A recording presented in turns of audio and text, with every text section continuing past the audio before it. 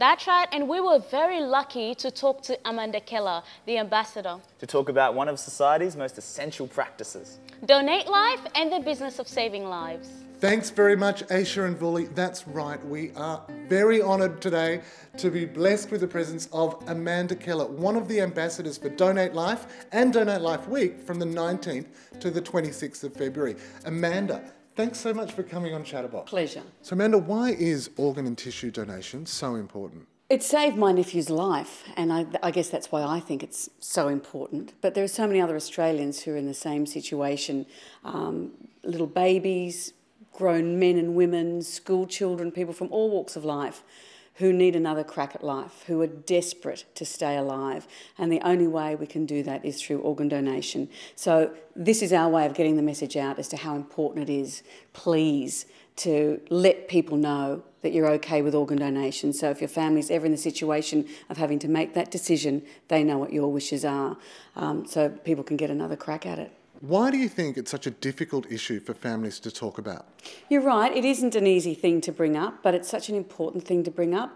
Donors, more or less, are people who have died quickly. People who've had long illnesses, people who are elderly, aren't necessarily going to be donors.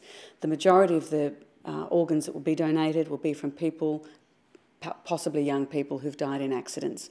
So you're going to be in your worst possible moment when you're asked to make this decision about your loved one's organs. So I don't know how you can bring it up, but it's so important that you do, because you don't get a chance to tell people afterwards. If you're the donor, you've died quickly. So that's why it's important to have this conversation now, so that if your family is ever in the awful situation of being asked these questions, they know what your wishes are. I don't know what the loving, easy way is to bring this up, apart from sitting around a dinner table and saying, you know what I've been thinking about today, I need to tell you what I'd like you to do if I was ever in an accident. Of course, today is Valentine's Day, the day of love, and there's often been a stigma of fear associated with organ donation. How do you think we can spin that fear into the love that this issue is really all about? That's right. It's like, let's hardwire that information into your family's minds. This is what I want to happen. If this ever happens, this is the decision I want made.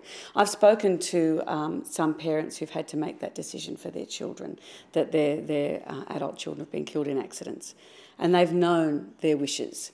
And they have said how lovingly the body is handled, because I think there was a series of urban myths a number of years ago about people waking up missing kidneys, about bodies not being properly dead when organs are harvested. That is not the reality. That is not what happens. And I've heard this firsthand from families who've been involved. Parents are very much, and loved ones are very much in the loop, very much respected, and all proper checks and balances are completely in place. So have no fear that something underhand is taking place. That would never, ever happen. You're one of the ambassadors for Donate Life. What does that involve? I guess my message is to get this message out, have the conversation, sit down with the people that matter to you and say, God forbid I'm ever in an accident, God forbid I ever pass away quickly, God forbid you're ever in a situation where you need someone's asking for my organs.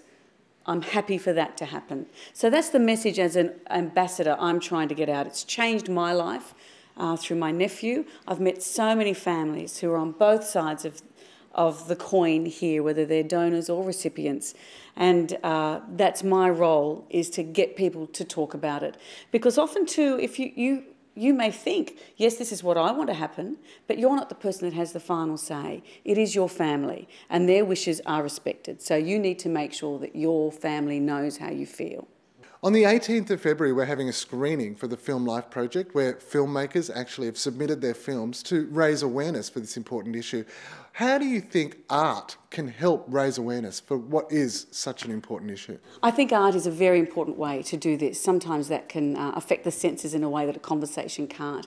There was a photography exhibition a couple of years ago that tried to capture all this. And some of the photographs I remember, there was a woman with a baby on her hip and a mountain bike next to them, and her husband had passed away in a mountain bike accident. But their pride in his decision was just evident in this beautiful photograph. And other ones of loved ones lying on the grass. The camera is taken from above and there's a child's toy or a plane in the image, and it just kicks you in the solar plexus. But it just shows what that family's been through in that one small image, and yet what it meant for someone else's future. I think art's a beautiful way to tell that story. Thank you so much for coming on and talking about such an important social issue. Thanks, Ben. There you go, guys, Amanda Keller. Now, don't forget the Film Life Festival is on from the 18th of February at the Switch Digital Arts Centre. For any of you who want to come down and see the great work that the filmmakers are doing to spread the message of organ donation, make sure you're there.